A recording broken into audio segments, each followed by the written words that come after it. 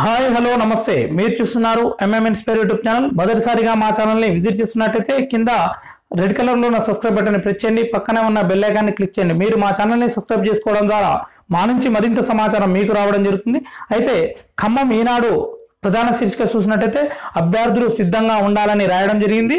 అయితే దీని ప్రధాన ఉద్దేశం ఏంటంటే తెలంగాణ రాష్ట్ర పోలీస్ నియామక మండలి నిర్వహించిన సివిల్ ఏఆర్ ఏపీఎస్పీ విభాగాల్లో SI constable firemen jail warder రాత పరీక్ష ఫలితాలను నియామక మండలి వెబ్సైట్లలో అందరి మార్కులు ఉంటాయని సిపి తఫ్సీర్ ఇక్బాల్ ఒక ప్రకటనలో తెలిపారు. అయితే అభ్యర్థులందరి జాబితాను కూడా మన యొక్క అధికారిక వెబ్సైట్లో పెట్టడం జరిగింది. అయితే మనకు సర్టిఫికేట్ వెరిఫికేషన్ అనేది జూన్ 10 తర్వాత ఎప్పుడైనా ఉండొచ్చని మన ఎస్పీ తఫ్సీర్ ఇక్బాల్ పేర్కొనడం జరిగింది. అయితే ఎవరైతే ఏజెన్సీ ప్రాంతానికి చెందిన వారు ఉన్నారో వారు 2018 జూన్ 12వ తేదీన GOMS number 24 of tribal welfare శాఖ నుంచి విడుదల చేసిన ఆ యొక్క సర్టిఫికేట్స్ మాత్రమే మీకు ఎలిజిబిలిటీ కావడం జరుగుతుంది. కాబట్టి ఏజెన్సీ ప్రాంతం వారు కంపల్సరీ ఆ సర్టిఫికేట్ తీసుకోవాలని పేర్కొనడం జరిగింది. ఎవరైతే కానిస్టేబుల్ ఎస్ఐకి సెలెక్ట్ కాబోతున్నాం అనుకున్న వారు ఉన్నట్టయితే మీ యొక్క ఒరిజినల్ సర్టిఫికేట్స్ని మీ దగ్గర పెట్టుకోండి.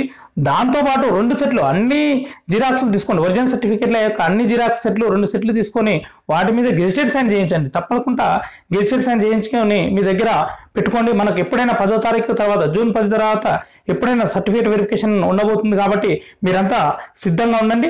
అయితే మీకు ఒక భ్రమ ఉందండి, అంతే అందరినీ పిలుస్తారా సెలెక్ట్ అయిన అభ్యర్థులందరినీ అని అనుకుంటున్నారు. అయితే అందరినీ మనకు ఎంతమంది ఎగ్జామ్ రాశారో అంతమందికి కూడా మనకు సర్టిఫికేట్ వెరిఫికేషన్ అనేది ఉండబోతుంది. అయితే 1:2 1:3 అని ఇంతవరకు మనకు పేర్కొనబడలేదండి.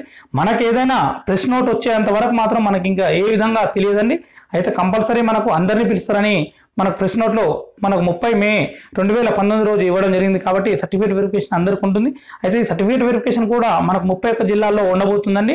కంపల్సరీ అందరూ మీ యొక్క సర్టిఫికేట్ని దగ్గర పెట్టుకోండి. అయితే చాలా మందికి ఒక డౌట్ రావడం జరుగుతుందండి, నాన్ క్రిమినల్ సర్టిఫికేట్ మళ్ళీ కొత్తది తీయాలా లేదా అని చాలా మంది అడగడం జరుగుతుంది.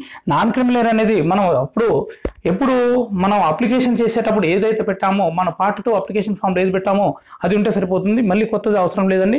SC ST వాళ్ళకు అవసరం లేదు. ఏమైనా BC వారికి మాత్రమే నాన్ క్రిమినల్ సర్టిఫికేట్ ఉంటే సరిపోతుందండి. ఓకే అండి, ఇంకేమైనా సమాచారం ఉంటే ముందు వీడియోల రూపంలోకి మీ ముందుకు మరింత సమాచారం తేవడానికి ప్రయత్నిస్తుంటాను. ఎవరైనా మా ఛానల్ని సబ్స్క్రైబ్ చేసుకునే వారు ఉన్నట్టయితే సబ్స్క్రైబ్ చేసుకోండి, లైక్ చేయండి, షేర్ చేయండి, కామెంట్ చేయండి, పక్కనున్న బెల్ ఐకాన్ని క్లిక్ చేయండి. ఓకే అండి.